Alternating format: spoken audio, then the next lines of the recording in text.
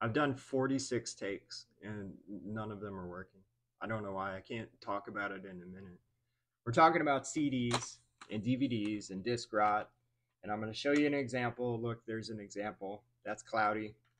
This one is like pinprick holes. And the question before us is, can you prevent disc rot?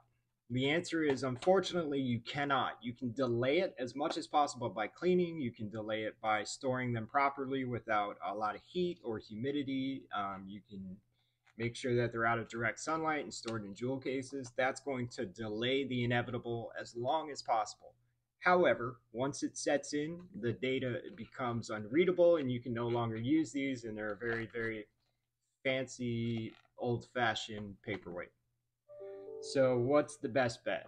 I think the best bet is for you to go to soundapproach.com and read more about it so I don't have to keep doing these videos.